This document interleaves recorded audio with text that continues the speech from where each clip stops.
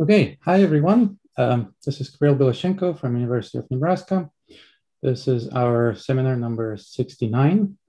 The speaker today is Professor Yaroslav Blanter from Technical University Delft in Netherlands. The talk will be about cavity magnonics.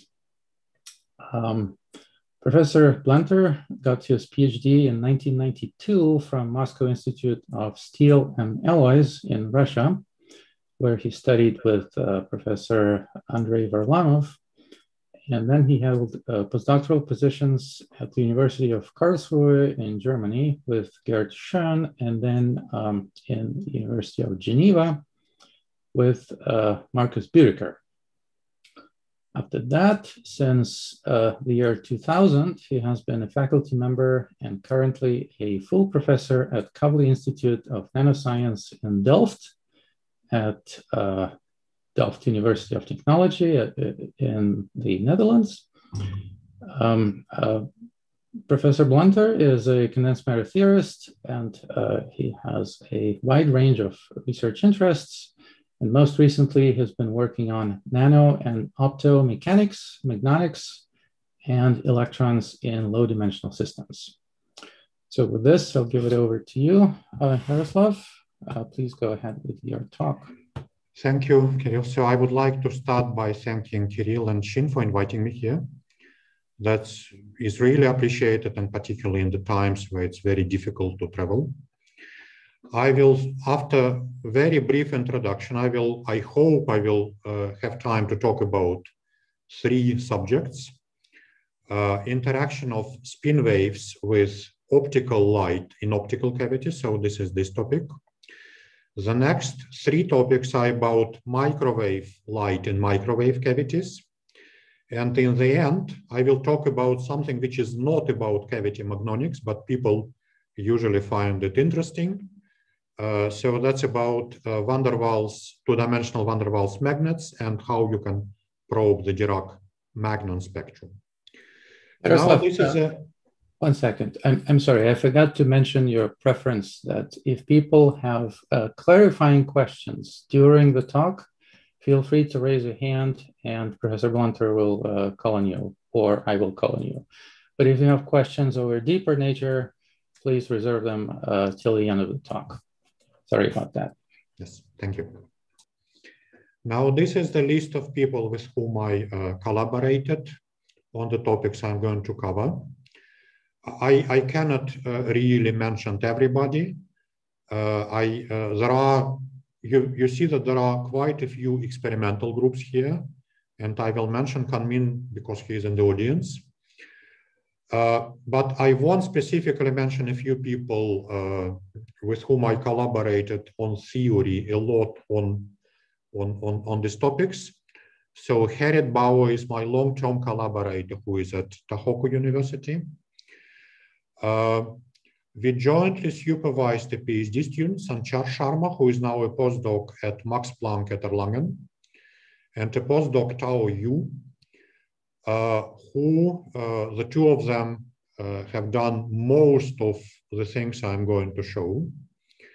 And the last part on two-dimensional van der Waals magnets is the graduate work of my master student, Lara Ortmans, and of Xuezhao Zhai, who is a faculty member at Nanjing University of Post and Communications and who visited my group in Delft for a year.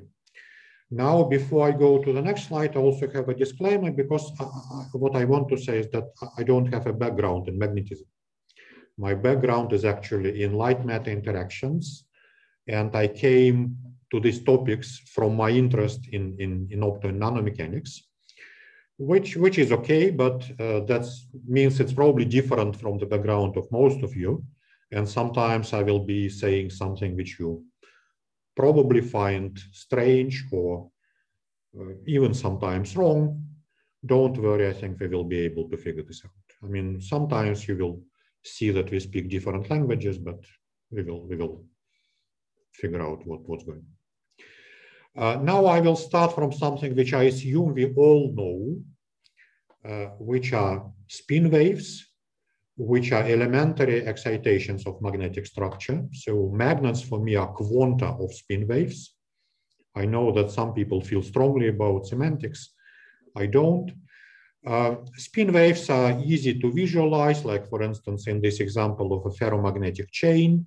So if you have spins which are in the ground state are all up, so that's a ferromagnet. Excitations are their precession around this preferred direction. And this precession can organize in a wave. And this is a spin wave, so it has a wavelength like from here to here. That's also a problem which can be easily solved theoretically. You can write a Hamiltonian and diagonalize it. And then in the simplest case, you get a parabolic dispersion. So the frequency is quadratic in the wave vector. There are more complicated situations. I will cover some of them today, but this is generally will be our subject.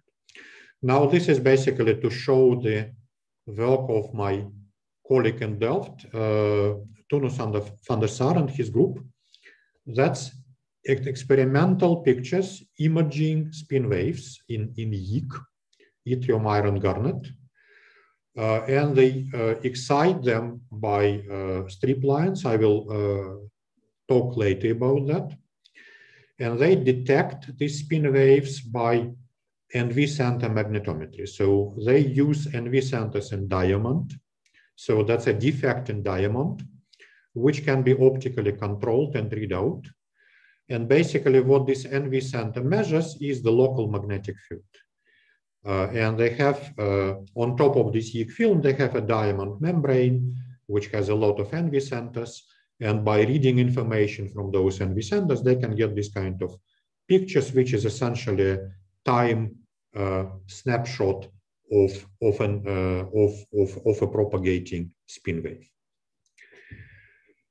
Okay, now, well, many of us are interested in Magnon spintronics, including some people in the audience. And the usual motivation for this Magnon spintronics is that we can have a different way of information transfer. I mean, now we have the silicon-based technology, and the information is governed by electric currents. And electric currents, that's manipulation of the charge, they are always associated with ohmic dissipation. Now, if we have, instead of manipulating charge, we would manipulate spin, then instead of electric current, instead of charge current, we would have spin current, which is carried by spin waves. And it's not accompanied, if it's in an insulator, it's not accompanied by ohmic dissipation. So we only have some intrinsic damping of spin waves, which is much weaker than ohmic dissipation. And that's, well, that's a pathway towards non-dissipative information transfer. Of course, we are not anyway close to the technical applications, to industrial applications, but this is a motivation which is driving the whole field. And if we are serious about that, then we should be able to excite, manipulate, and read out spin waves. And okay, that's of course, there have been a lot of research already. There are several ways of excite and manipulate and read them out. I already talked about NV center readout. This is another example. This is electrical excitation and readout. This is an example of a technique developed in the group of Bart van Wees in Groningen. They use, that's also YIG, and they use platinum contacts on top of YIG. Platinum is a metal with strong spin-orbit coupling, and because of that, it has spin-Hall effect. And they use spin-Hall effect to convert charge into spin. So they pass current through this platinum lead, and they create a lot of spin waves in YIG, and by another platinum electrode, they use inverse spin-Hall effect, and they can read out those spin waves. But okay, those techniques are, which I mentioned, are relatively recent. Now there is a mainstream which has been used for really many, many years. And the mainstream is optical control. So use electromagnetic radiation to control, to excite, and to read out spin waves. And that's something which people were doing with Brillouin light scattering since at least the 60s.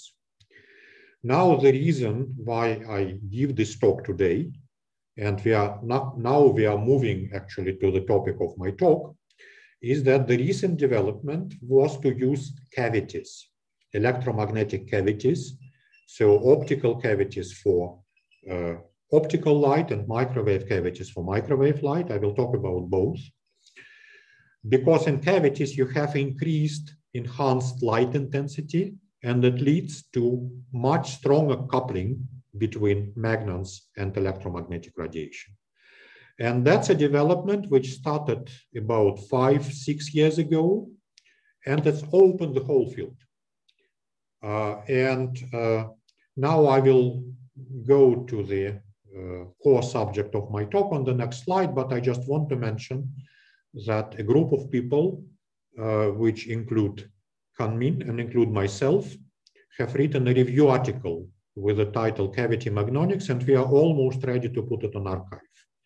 So all of the things I'm going to talk about in this first part of my talk will be there, and a lot of other things. So watch out, we hope to have it next week on archive. Okay, so let me now go to first to optical cavities. Now in this cavity, business people are using YIG because YIG has outstanding magnetic quality. Now in particular for optical cavities, YIG is transparent. So if you take a YIG, transparent for light. So if you take an YIG sphere, it's not just a magnet with very good magnetic qualities, it's also an optical cavity. It's so-called whispering gallery mode cavity. I will talk a little bit more about that on the next slide. So it supports photons, which actually rotate, go around the equator. And this has been explored in these 3 experiments in 3 different groups. So the group of Nakamura at the University of Tokyo, the group of Hontang at Yale, and this group, so with the first author is James Hay in Cambridge. They have all done this experiment. So this particular picture is from the Nakamura group. They looked at Brillouin light scattering in this configuration. So they take an optical waveguide. It's actually far infrared, but it doesn't matter. And they put the YIG sphere next to this waveguide. So the YIG sphere is evanescently coupled to the waveguide, and they look at the transmission through the waveguide as a function of frequency, and that's what they see. Now they actually see the main feature which they don't show is the central peak. So that corresponds to light which enters with certain frequency, doesn't interact with the sphere and goes through. Because it's evanescently coupled, I mean, most of the photons just do that. And this is a very large peak, which is not interesting. Now, on top of that, they see 2 side peaks, Stokes on the left and anti-Stokes on the right. And that's because of the interaction with magnets. So the photons in the waveguide couple to these whispering gallery modes, and whispering gallery modes interact with magnons. And that's an elastic scattering, and that's why you can excite magnons, and then you have higher frequencies, or absorb magnons, you have lower frequencies. And what they saw is a very large asymmetry between Stokes and anti-Stokes. You see, this is in decibel. So that's 3 orders of magnitude difference between Stokes and anti-Stokes. And whichever is stronger depends on the input polarization of light. So the light has 2 polarizations, which are TM and TE. And depending on what you send, you either have Stokes bigger or anti-Stokes bigger. And that's something which we wanted to understand. And Sanchar, Harriet, and myself developed a theory, and I will very briefly outline what we have done. That's our theoretical setup, which is very close to experimental setup. We have also waveguide, a sphere. We fix the magnetization by applied magnetic field perpendicular to the waveguide for technical reasons, but that also corresponds to the experiments, and we can look at transmission and reflection. And I will show you what we found, but let's first go through the details. First, whispering gallery modes are, as I said, those are photons which are living in this sphere. They're confined. And if you want to describe them quantitatively, we have to solve wave equation on a sphere. And wave equation has Laplace operator, so that the same as, you know, a equation for hydrogen atom, for the electron hydrogen atom. It's most of us teach that at some point. So that's the solutions are characterized by 3 quantum numbers. So the principal quantum number, the orbital quantum number, which is basically the angular momentum of the photon, and the magnetic quantum number. And in this regime, so for the frequencies we are interested in, the modes are basically equally spaced. So the distance between the neighboring modes, which is called the free spectral range, in the parameter regime corresponding to those experiments, is a few terahertz. The light itself is, as I said, far infrared, so it's 100 terahertz or whatever. Now there is an important detail, which would be very important later. The dispersion for 2 different polarization is slightly shifted because of birefringence. So that's basically we have equally spaced modes, but each mode is slightly split by a few gigahertz because of this birefringence. Now magnons, there are a lot of different magnons in the system, but we are only interested in 2 types. For transmission, light comes with some wave vector, interacts with a magnon, comes back and goes up with almost the same wave vector. Now the deficit of the wave vector goes to the angular momentum of the photon, so to the difference of the angular momentum of whispering gallery modes, and this difference is exactly the angular momentum of a magnon. Now I should have said that for the magnons we have to solve the Landau-Lifshitz equation on a sphere, and again, of course, we have a Laplace operator, so again we have 3 quantum numbers, which now correspond, this LS, for instance, is the angular momentum of a magnon. So for transmission, this LS originates from the difference of the wave vector, and it's small. So we are talking about Walker modes, so the modes with the small angular momentum. And in particular, in those experiments, the only mode which was important is the Kittel mode, so the homogeneous magnon.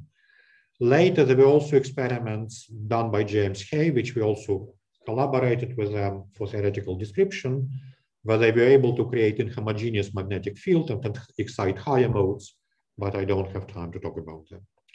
So in the experiments, they only looked at the Kittel mode. Now, theoretically, we can also look at reflection, and in reflection, light comes with K and goes back with minus K, which means there is a deficit of wave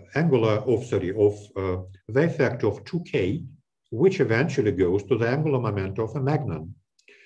And in this situation, what is important are magnons with a large angular momentum.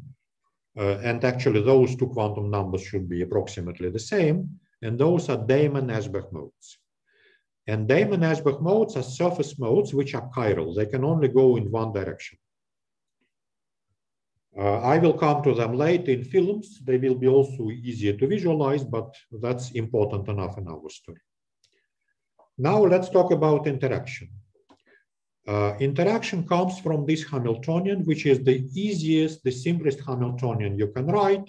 So you have the energy of electric field, you have the energy of magnetic field, and you have interaction of magnetization with magnetic field. Interaction is sitting here.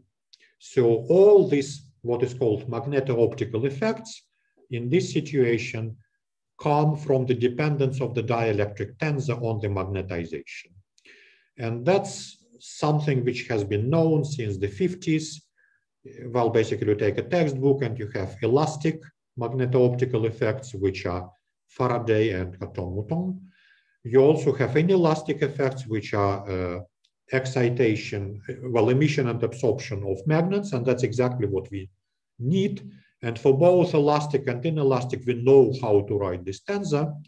We can write the tensor, we can expand it, we can now quantize the magnets using Hallstein-Primakov transformation. I will not go into detail, I will show you the Hamiltonian. That's the Hamiltonian we get. So the first term are whispering gallery modes. So that's a bunch of harmonic oscillators. That's what you usually get in quantum optics. I mean, electromagnetic waves are harmonic oscillators, no problem. Second term are a bunch of magnon modes. So these P's and alphas are modes, different modes. And again, magnons are harmonic oscillators if we are in the linear regime, nothing surprising. And this is the interaction Hamiltonian. So A's are photons and C's are magnons. And for instance, this term describes an absorption of a magnon. So you annihilate a magnon, you annihilate a photon, you create another photon, and the Hermitian conjugate describes emission of a magnon. Now that's written in a way like every two photon modes, whispering gallery modes, interact with any magnon mode. In practice, of course, you always have selection rules.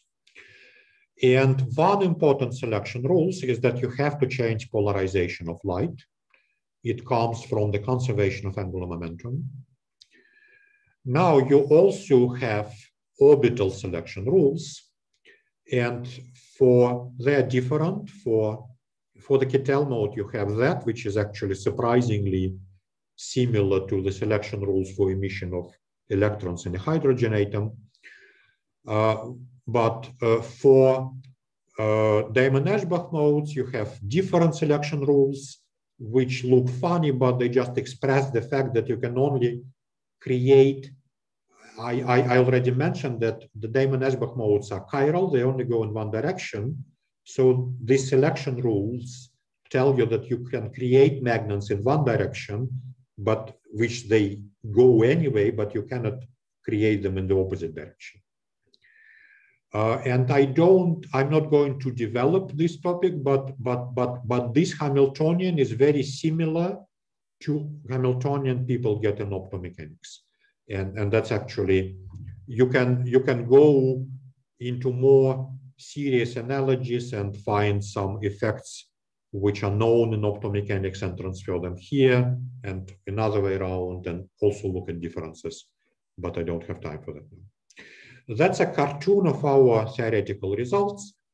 That shows the central peak in blue and Stokes, anti-Stokes in red. They're not up to scale, but that's important. Whatever is bigger is also supposed to be bigger in the calculations. So top row is transmission, bottom row is reflection. TE, TM are input polarizations of light, and plus minus are input direction. Because now in this story, depending on where you send the light from here or here, because magnetization is fixed, they are not, the two directions are not equivalent. And you see, indeed, we find that there is a strong asymmetry between Stokes and anti-Stokes, and if you swap input polarization, you swap the order. Also, if you swap the input direction, you swap the order. For reflection, which has not been proved experimentally, we find something else. And this something else is that we only have either Stokes or anti-Stokes, and we don't have another one. So let's try to understand this. Let's first try to understand transmission. These are the results we get for transmission for the intensity of Stokes and anti-Stokes peaks, and they are almost textbook. So these factors are because of losses, and if we have the system optimally coupled, they just equal 1. We have these probabilities. So the coupling matrix elements absolute valued squared. We have a number of magnons plus 1 and n. That's a asymmetry between spontaneous stimulated emission. and then we have the Lorentzian denominator. And actually, this big difference comes from Lorentzian denominator, and let's understand it on this picture. And this is what I explained in words. So this is supposed to be the spectrum of whispering gallery modes. I exaggerate a little bit, but these two and these two and these two correspond to the same orbital quantum numbers, but opposite polarizations, TE and TM, and they're slightly split. So this distance is a free spectral range, and that's supposed to be much bigger than this distance. Now imagine we are driving this mode and we want to excite a magnon. So it means we have to go to lower energy. So we have to go here, and that's easy because this distance in energy is a few gigahertz. You can even make it resonant with a magnon, and that's a resonant process. But if you want to emit a magnon, we have to go here. No, I think I am confusing things. If you want to emit, we go here. If you want to excite, we go. If you want to emit, we go here. If you want to absorb, we go here. And that's a few terahertz. So this process is never resonant.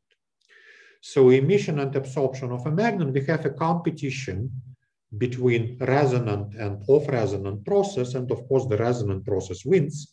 And we have in this situation a Stokes peak much higher than anti-Stokes. And for instance, if you stop driving a TM mode, then we swap the order. So then this process is resonant and this process is off-resonant. And then anti-Stokes would be much bigger. Now, one word for reflection. For reflection, now this matrix element starts playing a role. Remember, I told you we can only either excite or emit. So one of those matrix elements is 0. And that's why we only have Stokes and not anti-Stokes, or we only have anti-Stokes and not Stokes. Now, to finish with the optical part, I see I'm already at half an hour. Let me mention that this situation actually means magnon cooling. So if Stokes is much bigger than anti-Stokes in this situation or in this situation, it means it's much easier to excite magnons than to emit than to absorb magnons. So we are exciting more and more magnons, we are heating magnons. But if anti-Stokes is much bigger, then we preferably absorb magnons, so we are cooling magnons down. So this process can be used for cooling down the magnons. And if we are seriously in this situation, we can cool them down, formally speaking, to 0. If we are in this situation, we never cool them down to 0, but this is still a mechanism for cooling magnons down. And we have written a paper where we actually looked at the details of this. We asked questions, what is the cooling temperature and what is the needed intensity of laser to cool it down efficiently. And I don't want to go into all these details. I just mentioned that we have a minimal model for that, which contains 3 optical modes and 1 magnon mode. The answer was that we can cool it down by a factor. So maybe by a factor of 10, but definitely not 10 to the 5, like sometimes they can make it in optomechanics. And the intensity of laser is something which is feasible. So that's an experiment which in principle, with probably some effort, but can be done now. Now let me go to microwave cavities. And here, that's actually, people started with microwave cavities. There have been a theoretical prediction by Soikal and Michael Flatte in 2010 that the coupling of a Higgs sphere with a cavity, with a microwave cavity, will be strong. And that have been observed first by Hans Hubel in Munich in films, in Higgs films. This is the experiment, again, from the group of Nakamura. And there was this experiment by Hontang a bit later, very similar. So they take a Higgs sphere and put it in a cavity. And this current is just a control parameter. So now here, the frequency, in this case, it's about 10 gigahertz. You can make magnon, in this case, that's a Kittel mode again, you can make it resonant to the cavity. So if it's resonant, you can have a crossing. And in this case, because of interaction, that's an avoided crossing. And I don't want to go into formal parameter evaluation, but you can see that here the frequency is 10 gigahertz, the crossing is 200 megahertz. So for my background in optomechanics, that's an insanely strong coupling. People in optomechanics would dream to have this coupling. They really try a lot of things and they cannot achieve it. And here it just comes easily. Now that's so strong that you can actually start talking about quantum magnonics. So the same group a few years ago demonstrated by putting a magnet and a qubit in the same cavity, demonstrated coherent coupling of qubit and magnon mediated by the cavity. They managed to show that you can bring a magnet in a superposition state. There have been a few follow-up experimental papers, and that opened a lot of theoretical research. We also participated with this proposal by Merdat Eliassi and Herit and myself, how you can create magnon entanglement. And that's something which is right now developing, and that's one of these subfields. I'm not going to talk about that, but I will give you a few examples of unusual physics. So the physics will be classical, but still very unusual. And I will probably not go into deep in details in view of the time, but let me try to cover as much as I can. Now, one story is about YIG films. We already talked about Damon-Ashbach modes, and Damon-Ashbach modes in film are also surface modes. So they propagate perpendicular to magnetization. And for example, here, if magnetization is in this direction, the mode propagating along the top surface would go to the right, and along bottom surface would go to the left. So they don't backscatter, they're really chiral. Well, I mean, there are some caveats to that. I will come to that, but that's the usual picture we think about it. Now let me also show you the experiment which has been done in the group of Haimin Yu at Beijing Normal University. They take a YIG film. They put on a YIG film an array of cobalt strips. And with this array, so they can drive them, and with this array, they can excite waves, spin waves of the wavelength compatible with this distance. They can actually excite multiple modes. Now they detect those modes by measuring microwave transmission. So they have these strip lines, and they can measure transmission from this line to this line. And what they see is something strange. So they see that, for instance, if you look here, transmission to the right has a peak corresponding to this magnon mode, one of the modes, and transmission to the left has no peak. Now you can say, fine, we started with Damon-Ashbach modes. Maybe we just see the mode which goes to the right, and we don't see the mode which goes to the left, because it doesn't exist. I mean, it's on the bottom and we cannot see it. Now, the problem is that this film is very thin. And if the film is thin, it cannot support Damon-Ashbach modes, because Damon-Ashbach modes have certain length scale decaying in the bulk. And if the film is thinner than this length scale, then there are no separate chiral modes. Then those two modes are basically merged. And there are modes which exist throughout the whole film, propagating in both directions. So in this sense, this result is very unusual, because we would expect to have both, but we only see one. And that's what Tao Yu developed the theory, so published in the paper, which I probably have on one of the later slides, and also in the experiment. We looked at this situation, which corresponds to the experiment. So the YIG and these magnetic strips. And we are looking at spin waves close to the ferromagnetic resonance. Well, basically, we solve technically, yeah, this is the paper. We solve the Landau-Lifshitz equation, that's usual business, and then we calculate the microwave transmission. Now, what we discovered, okay, so that there is spin momentum locking. That's probably not discovered. I mean, it's something which is known.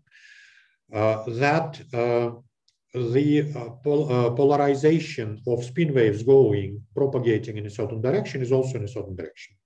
So you see here you have mz minus my with plus or minus here, depending on whether it goes left or right. And because of that, you can calculate the dipolar magnetic fields generated by the spin waves. And because of the spin momentum locking, you would see that waves propagating to the right only create dipolar fields to the top of the film, and waves propagating to the left only create magnetic fields, stray fields, to the bottom of the film. And that means that only spin waves traveling to the right are coupled to those magnetic strips. So only waves traveling to the right are excited, and spin waves traveling to the left are there, but they're not excited. And that's exactly why you only see like, if they, well, not like, but they really propagate in one direction, but that's a unidirectional excitation. Now, there are a lot of things here. I mean, what I explained is a very simple situation. There are things which are more complicated. I mean, it depends on whether the the magnetization of the strips is parallel or anti-parallel to Yick. It depends whether the coupling here is dipolar or exchange, because dipolar would support this. Exchange would actually make this effect less visible. Whether polarization is really circular or it could be elliptic, and elliptic would again create some fields on the wrong side. So that's our calculation. I will not explain all the details, but you see that experiment is here, and we have the model. So this is the mode. Different points are different magnon modes which can be excited. And you see that the experiment is in between different curves which correspond to different parameters, different things included. So we can describe the experiment, but there are a lot of details which go much beyond what I said. Let's see, 39 minutes. Okay, yeah, let me mention that.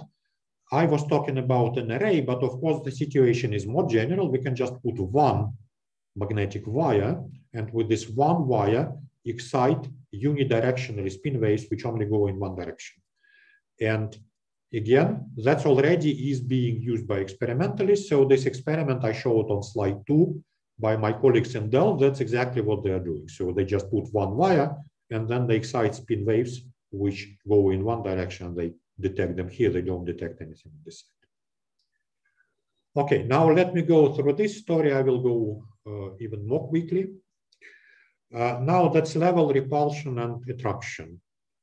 So that's something which we probably know generally from general quantum mechanics. So if we have two levels and the levels have to cross and they interact, then usually we have this level repulsion. I already showed you one example with the cavity and Kittel. Now, okay, if there is no interaction, they just cross and that's it, they don't do anything. But there could be a situation with level attraction. So sometimes you see that. Now, when do you see this? Okay, that's a simple quantum mechanical situation. Like if you have two levels, E1 and E2, you have coupling G. You can write a 2 by 2, matrix. You can solve an equation. This is what you come to. And if G squared is positive, as it should be, you will always get level repulsion. That's what we learn in basic quantum mechanics. Now, if G squared is negative, formally, you could have a level attraction. So this thing at some point would become imaginary and the levels would come to each other and would do that. Now, why should G become imaginary so that G squared is negative? That's possible if you have dissipative coupling. So if you have if you have dissipation in your system, and this dissipation can actually induce not coherent coupling, but dissipative coupling. And now let me show you one more experiment, which was done by Bimu Yao, who was at the time at the group of Kanmin Hu in Manitoba. This is actually, for whatever reason, that's a nice experience of me being the last author on an experimental paper. That's my only experimental paper when I'm the last author. I'm very proud of it. So these are actually experimental pictures. And what they have done, they have a waveguide, which we can consider as a lossy cavity. It's actually not exactly a waveguide, that's a Fabry-Perot cavity, but it's very lossy. And in a cavity, there is some wave sphere. And the parameter they can change, they have orientation of magnetic field, which they can rotate. And they see that depending on the angle of the orientation of magnetic field, they can go from this situation, which is clearly level repulsion, to this situation, which is level attraction. And okay, so that's clearly something is going on. And we had a theory, so Tao produced a theory and we understood what is going on. I will not show you any formulas, but I will try to explain you what's happening. So we have two types of photons here. So there are localized waves in a cavity, because that's, after all, it's a cavity. But we also have continuous waves which are traveling away from resonances. So localized waves are at resonances, continuous waves are away from resonances. And localized waves are leading to level repulsion as usual. They are coherently coupled to YIG. But these traveling waves, they take the energy away, so they lead to dissipation, and this coupling is dissipative, so that leads to level attraction. And we have a competition between level repulsion and level attraction. And one more thing which I want to mention is that the Hamiltonian is non-Hermitian, because of course, if you want the imaginary coupling, that leads to a non-Hermitian Hamiltonian. That's actually a research field which originated a long time ago in relation to completely different systems. And it looks like the features are, in many very different systems, the features are very, very similar. Okay, and that's basically it. So we have a theory which indeed confirms that there is a level attraction which goes into level repulsion which goes into level attraction. Now, in view of the time, I'm at 45 minutes. I'm actually inclined to skip this part and give for 5 minutes to two-dimensional van der Waals magnet. Is it a good plan? I'm just looking at our organizers. It's up to you, Yaroslav. If it's just 5 minutes. Well, it depends on how serious you are about me finishing in 45 minutes. No, not serious at all. Okay, then let me skip the current part. That's a very interesting part. I will be happy to come to it in the end in the question session if you want. I will go straight to van der Waals magnets. And that's, well, a new class of materials which have been around for, well, I mean, three-dimensional van der Waals magnets have been around forever, but they have been synthesized in two-dimensional form only for the first time maybe 5 years ago. And people started to work with them only really a few years ago. So magnets, well, I mean, there are different families. I will not be talking about all of them. They are, well, they're like graphene. I mean, they're just layered materials which are covalently coupled in the layer and van der Waals coupled between the layers. You can have monolayers, you can have bilayers. They are coupled, I mean, different materials are coupled differently. This is what is called A-B stacking. So this is, here red is one layer and black is another layer on top of that.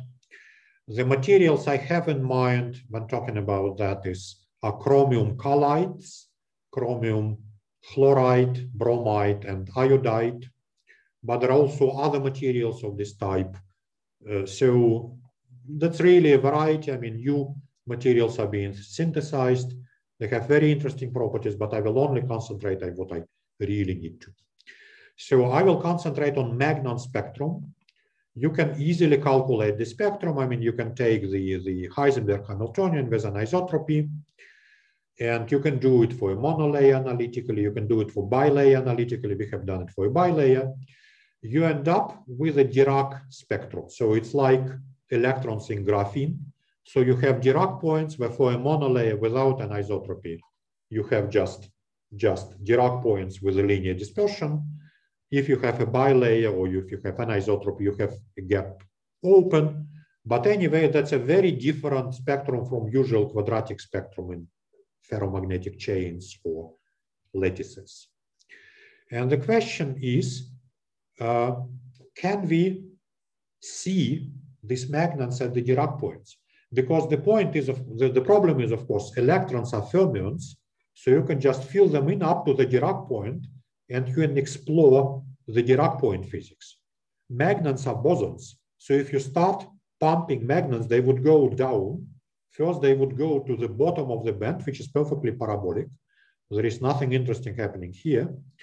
And when you have them, when you have the Dirac points filled up, then you have already a bunch of magnets, a lot of magnets sitting here, and you are actually, for these energies, you're already close to the to the Curie transition temperature. So it's very difficult to probe those points.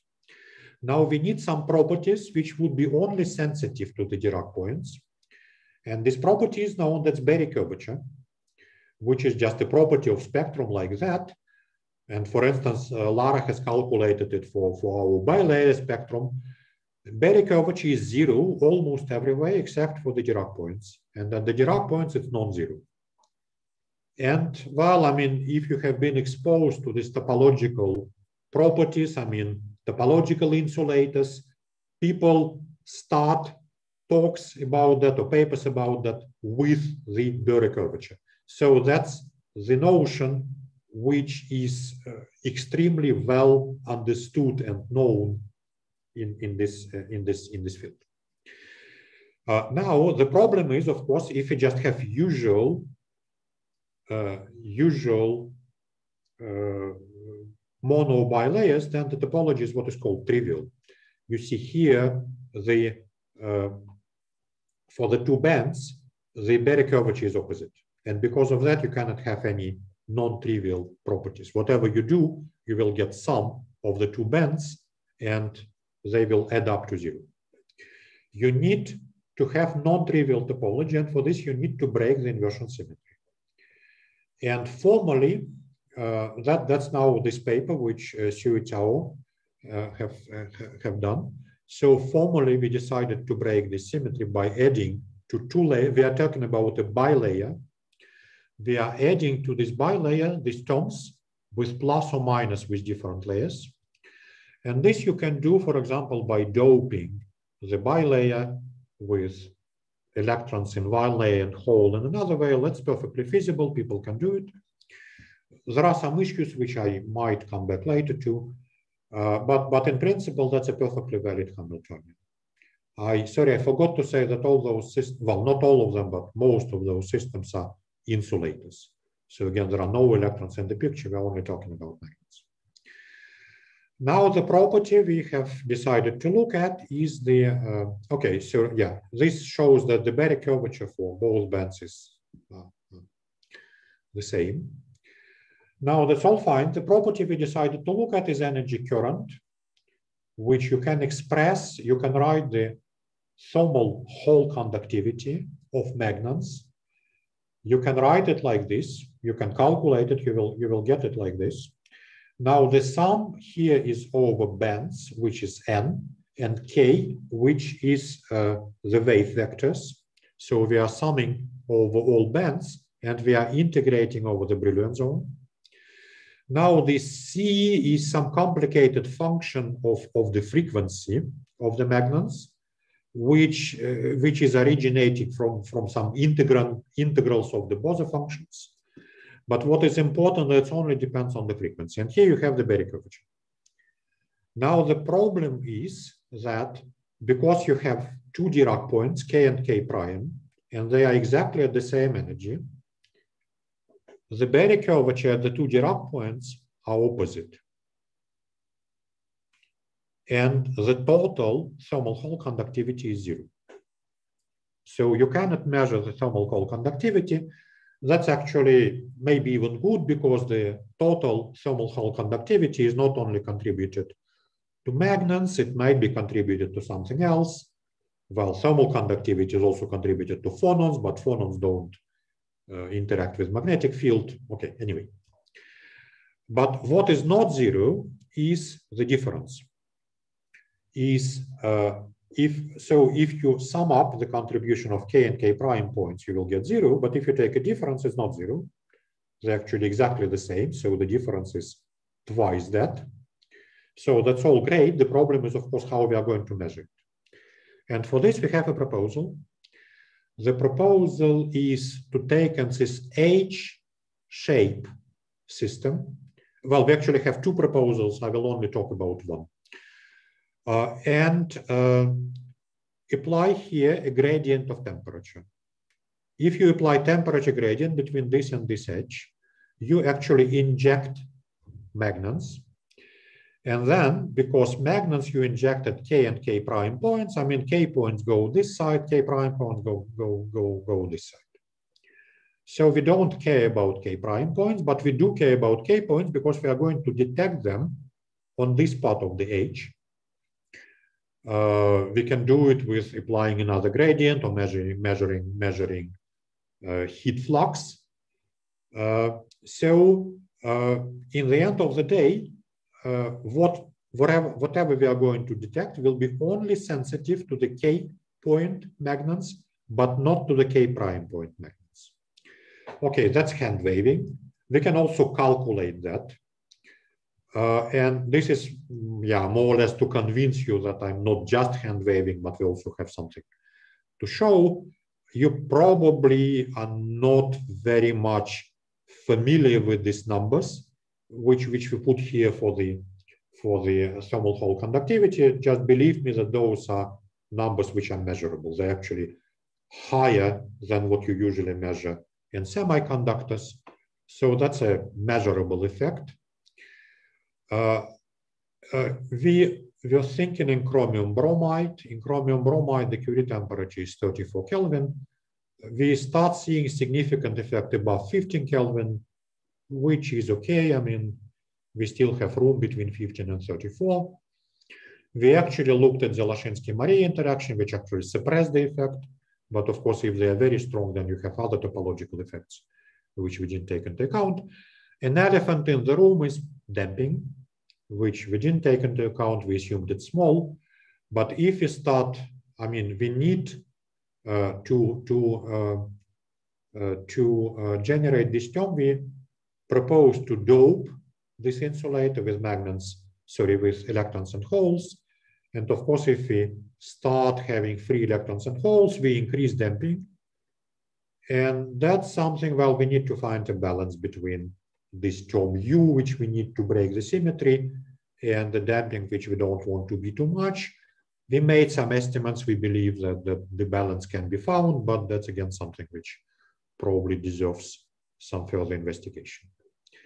I think I will stop here. These are my conclusions. I was talking about 4 themes. One was interaction of spin waves with optical light. And we have seen asymmetry between Stokes and anti-Stokes peaks in Brillouin light scattering.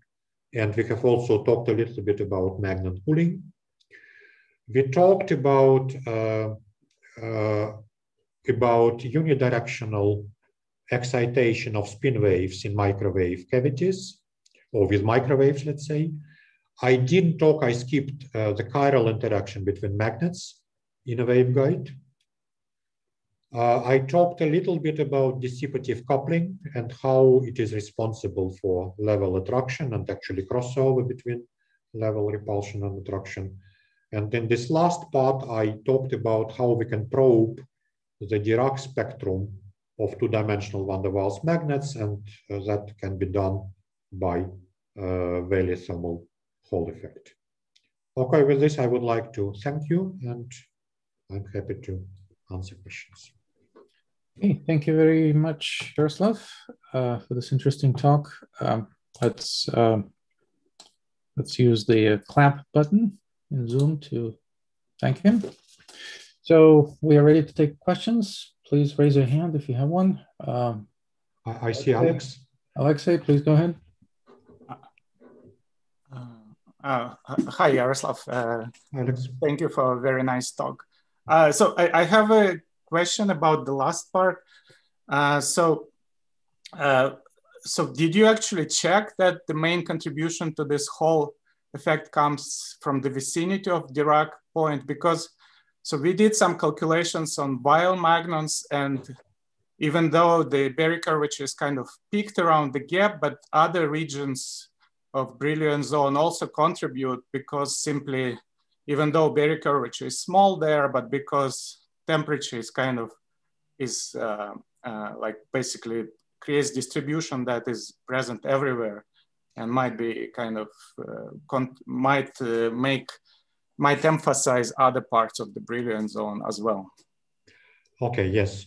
I'm pretty sure here we have taken into account all case. We didn't just, not just the Brillouin zone. I'm pretty sure that the contribution in this case is from the Brillouin zone magnons. But I would be happy, I mean, if you have this written somewhere, I would be happy to look at it and see whether there are differences. It's about Weyl magnons. I can send you the reference.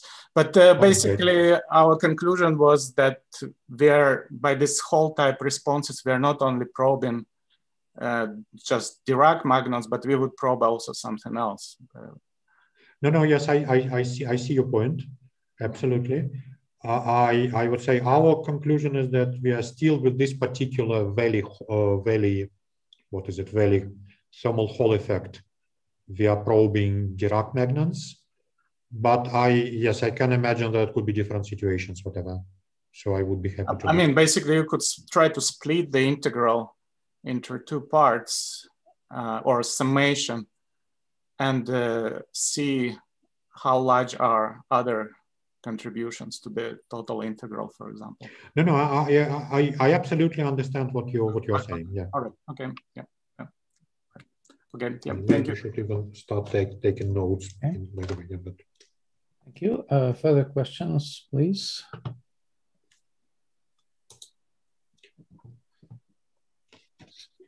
Okay. Dr. Patton, please go ahead. Unmute. Hi, that was an excellent talk. I'm not a theoretician, but you had me fascinated all the way through until you got to van der Waals. But I do have a couple of questions from the very beginning of your talk, which is really the stuff I'm most familiar with.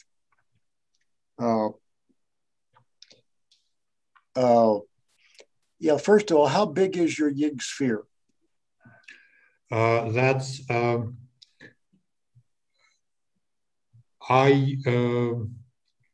okay. So I believe that's 0.5 millimeter. Okay, 0.5 millimeter.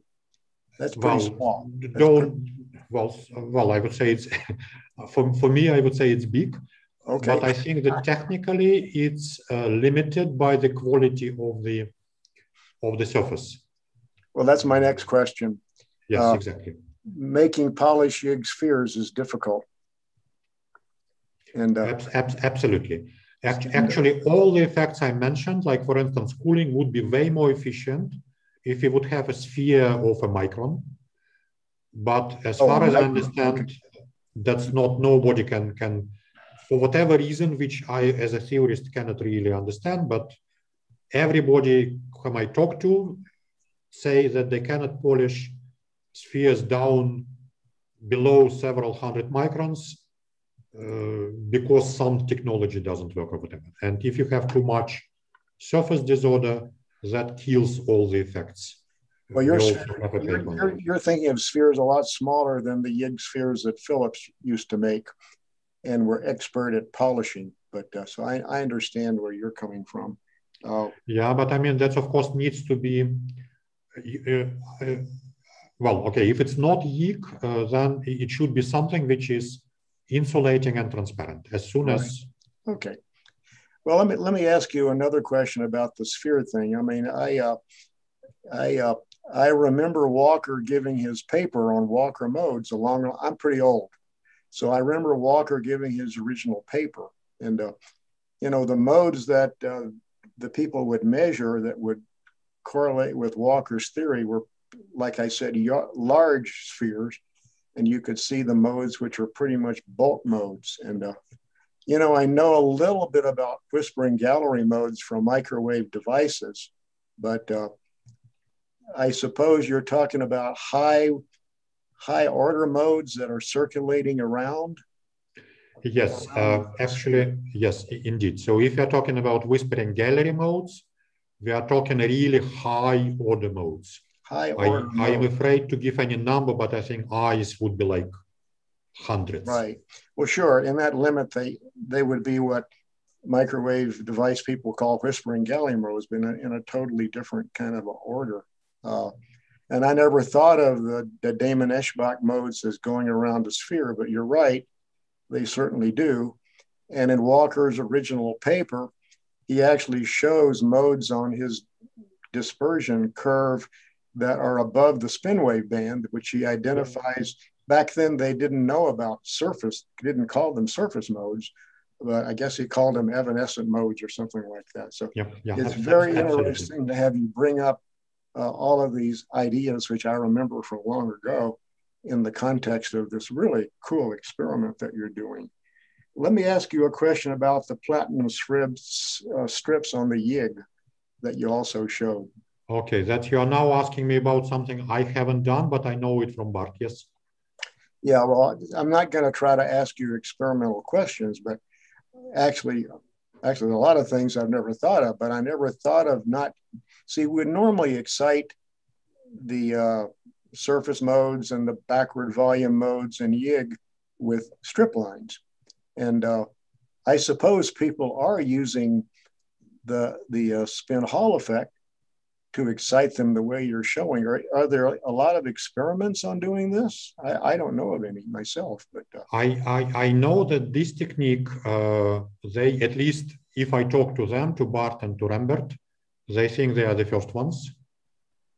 Okay. In 2015. If you ask me how many groups are using it right now, I think I've heard, okay, don't use it against me. Oh. I think Saito was using that. I think maybe some other groups, but maybe I'm talking trash. Okay. Are they using pulses or are they exciting the platinum with microwave currents? No, but this is, sorry. I'm sorry if I'm confusing. So this is just about passing DC current through platinum. Oh, a DC current. Okay. Okay. You can also, I mean, there are a lot of people using like I mean, this one, that's basically, this is the same experiment, but they don't need platinum. They're using gold because they don't need spin Hall effect. Okay. And this you can excite optically. If I can just chime in here, this is what's called a Magnon drag effect. It was theoretically proposed by Professor Shufeng Zhang, who's also in the audience at this moment. And in terms of the experiment technique, actually, our colleague Barry Zink at the University of Denver also doing something similar along this line. Well, I'm not going to ask any more questions, but Yaroslav, is a great talk. I'm going to send you an email and try to get a copy of it, and then I would like to visit with you one-on-one so you can answer some more questions if you don't mind. Okay, thank you. Sure. Okay, thank you. Great talk. Thank you.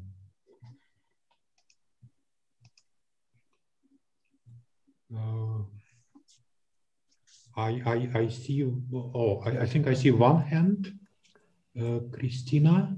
Hiro, your voice, your audio system seems to be broken down. Christina, please go ahead, just ask your question. Oh, hello.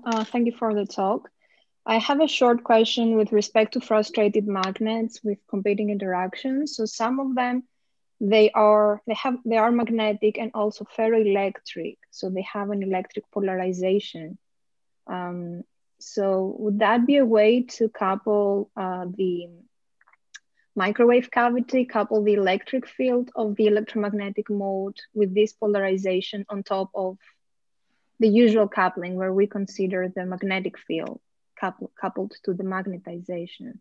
Has anyone considered that? You see, that's a great question. It's actually, I think it's kind of 2 steps ahead from where we are now.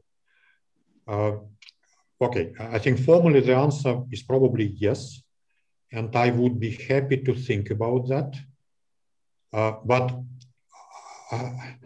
mean, when I started, I said this is not a cavity magnonics part because I don't think people ever put these materials into cavity, and we don't even know how they interact with the cavity.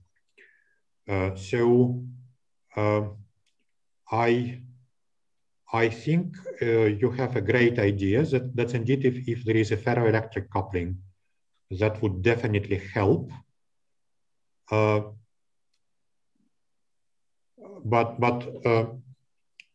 that's on top of a big unknown, because we know everything about YIG, but there is a lot of, I mean, there is virtually nothing we know about the systems. And we probably, before we would be able to answer the question you asked comprehensively, we will probably need to learn a lot about what's happening here. Great, but that's an absolutely great question. Thank you. Okay, thank you. Can you hear me? Yes. Okay, there was something wrong with my microphone. All right. Are there any further questions? So if you're on Twitch, you can type a question in the chat box. I don't see any questions there. Let me ask a quick question about this last part about this Hall effect with the Dirac spectrum. So what I didn't understand where the asymmetry comes from. So if you look at the K point, for example, I mean, the group velocity can point in any direction if you're close to the K point. So when you show this, that there's a preferred direction for the magnet, where does that come from? Yeah, like in the figure at the top. So you have A going to the right. I understand.